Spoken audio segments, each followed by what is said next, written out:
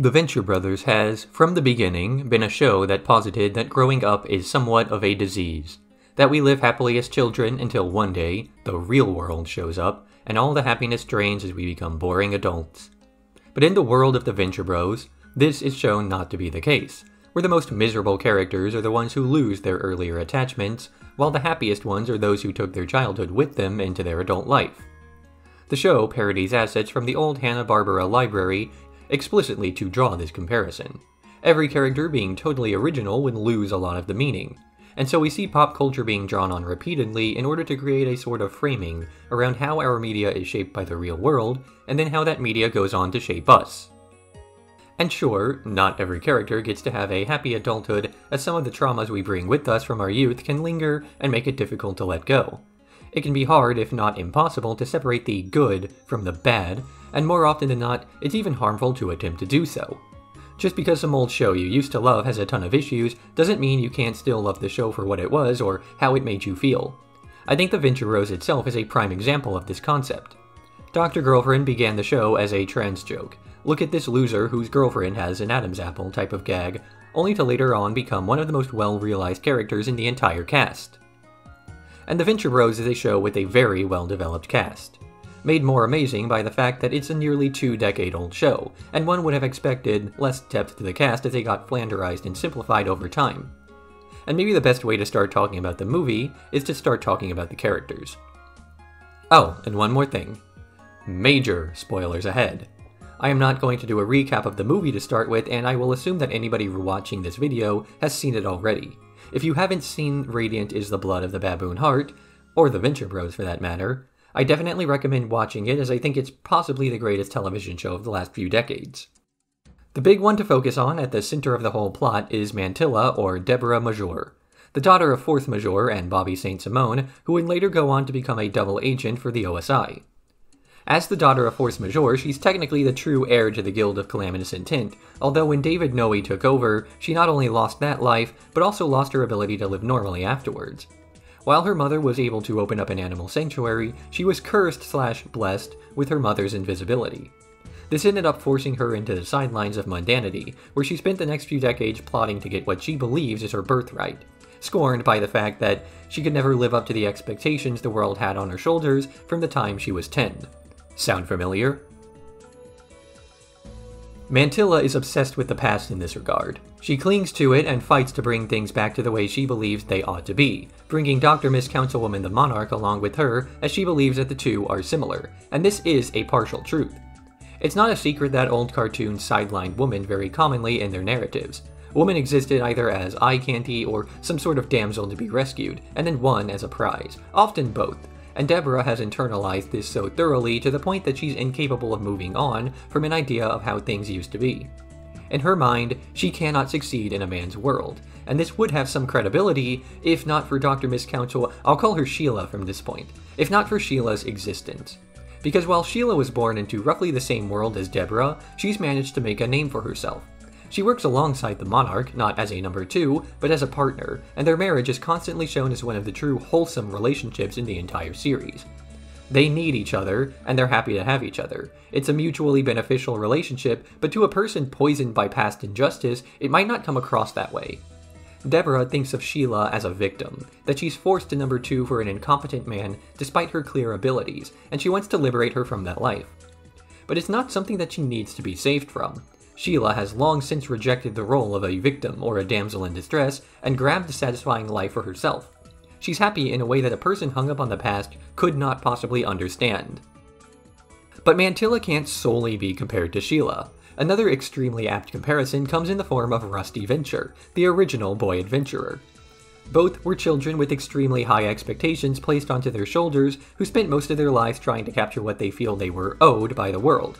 But we saw Rusty overcome this hang-up throughout the first half of the show, eventually moving on from trying to follow in his father's footsteps and becoming a much more self-made man. This is something that Mantilla clearly could have done if she'd only set her mind in the right place. She's extremely talented with anything tech-related, and her 20-year scheme to create her own villain organization had enough potential that would have been better unleashed in basically any other way. Because she never let go of the past, she can never move on to the future. Mantilla would have made an impeccable villain, easily a level 10, but she never wanted that.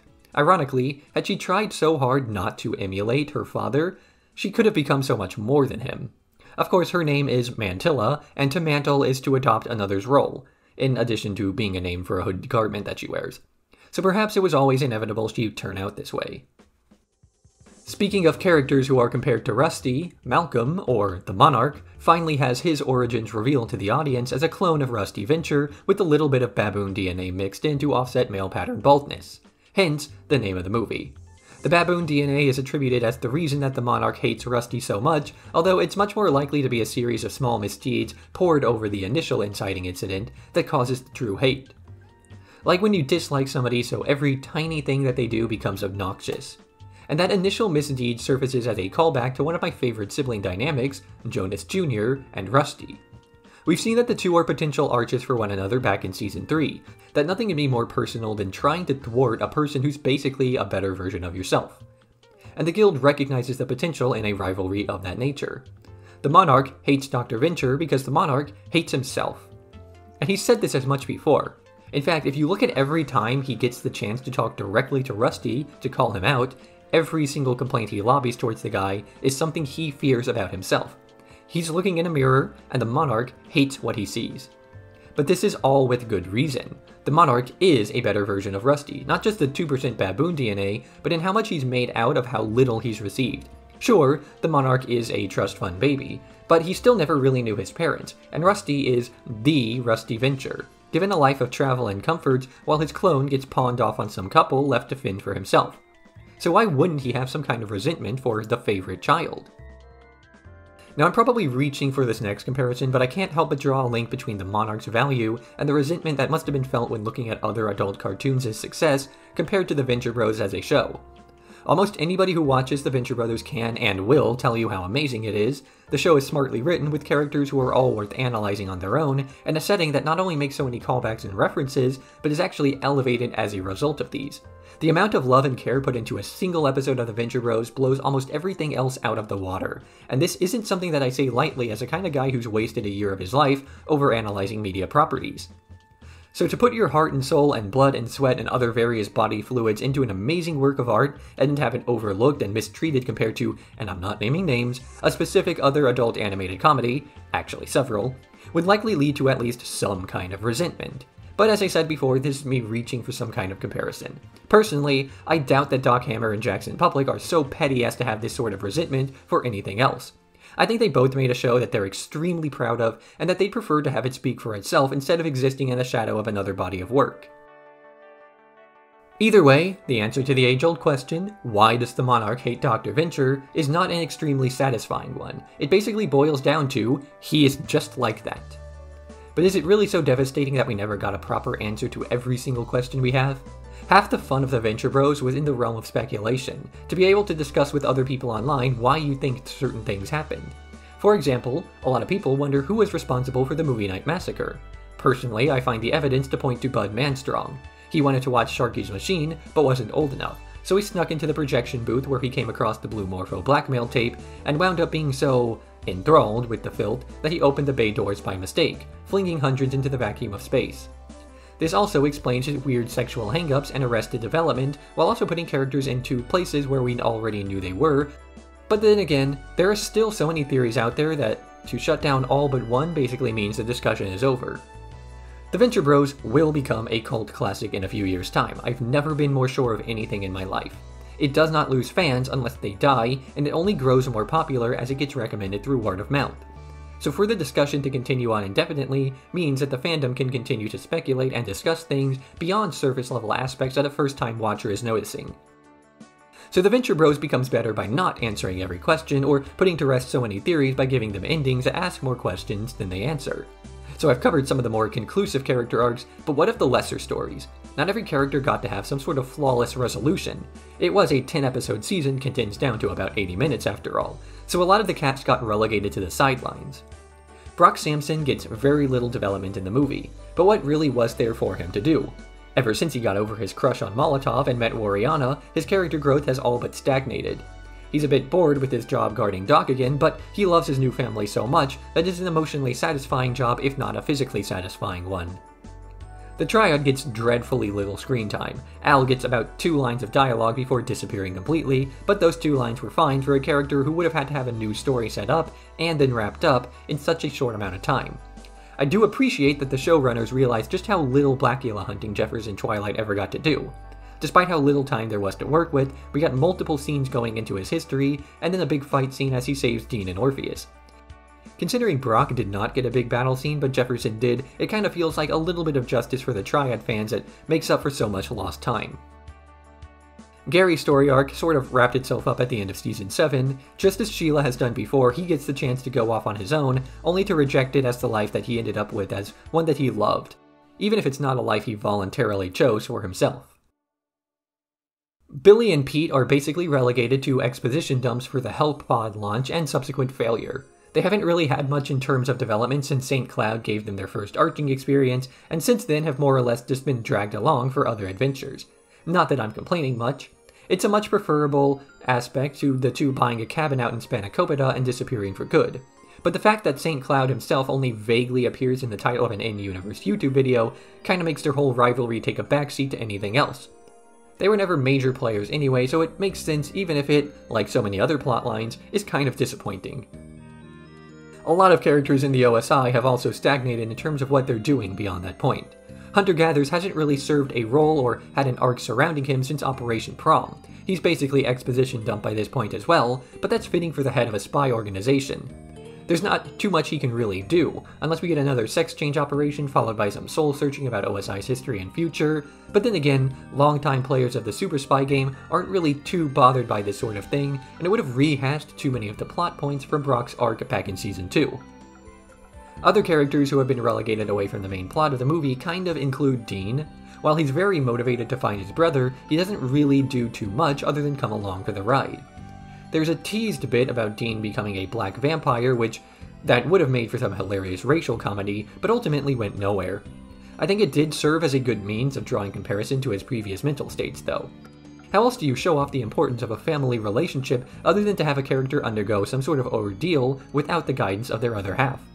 If Dean and Hank hadn't have had a falling out, then Dean 100% would have told Hank about the Blackula bite as soon as he noticed it, and the two would have gotten into each other's head about it, like the Apaches are back moment from Assassinanny 911, but with just a little bit more hilarious racial naivety.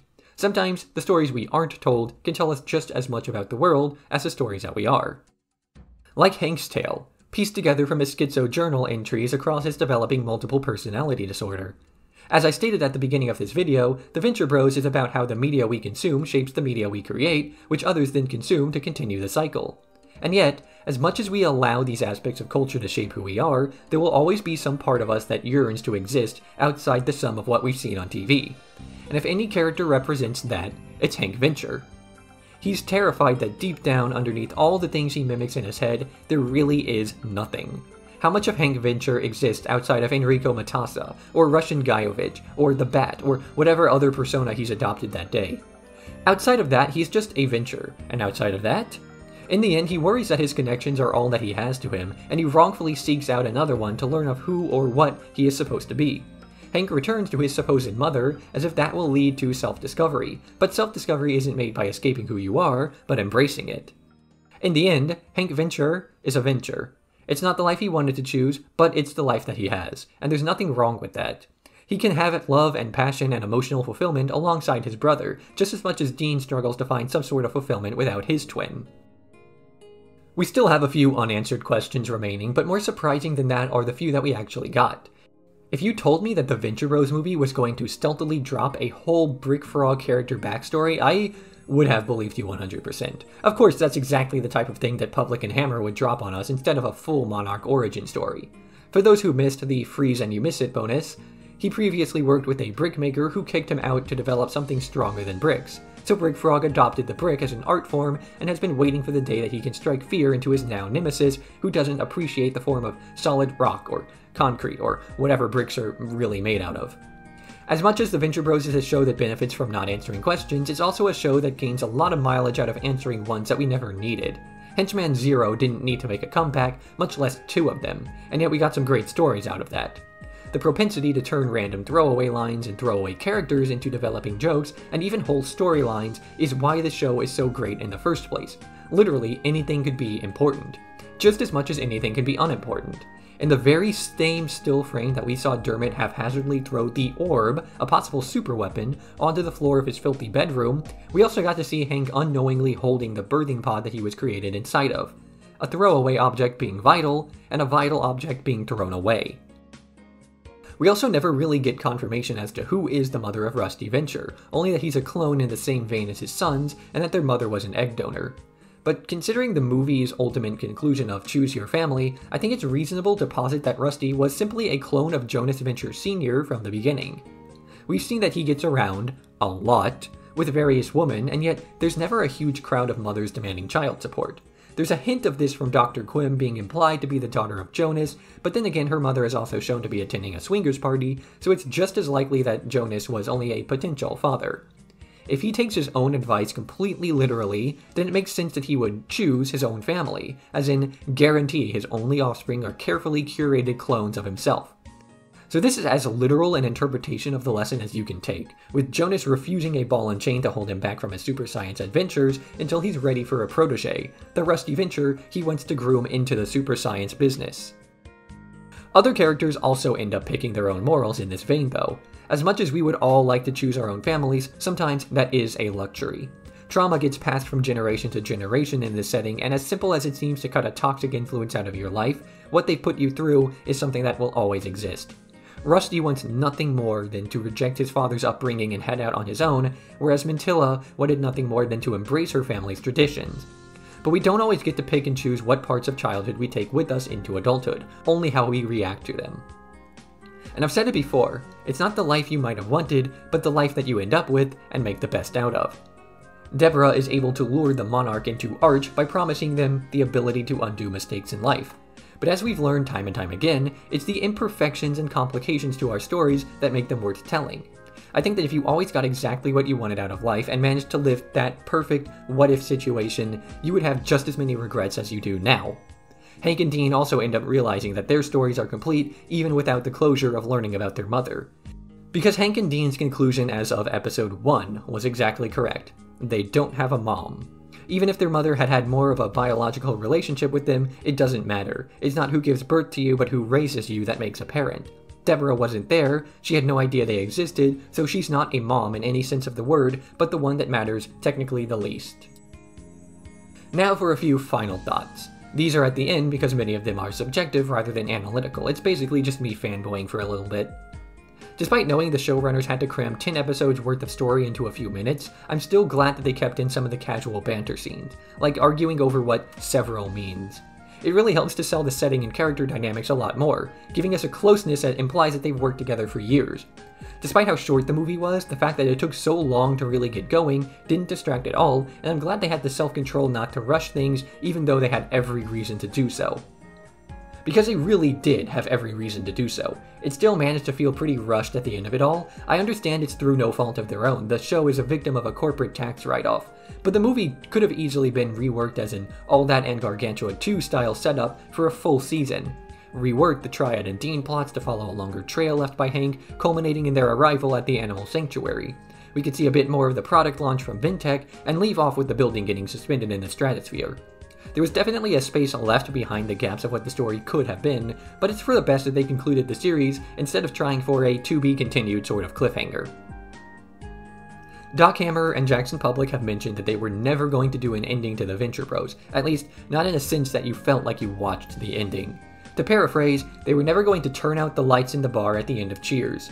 You'd watch the finale and be able to imagine where everyone's life is going to go from there. Nothing conclusive, but then again, old cartoons were never that conclusive. You always had to have the standard, on the next episode of the Venture Bros, Escape to the House of Mummies, Part 3, sort of hook. There's always more show. There's always more life. And there's no such thing as a happy ending because there's no such thing as an ending. I said it earlier, but this show is destined to become a cult classic. Just because we're not getting anything new from the series doesn't mean we're out of conversations to have.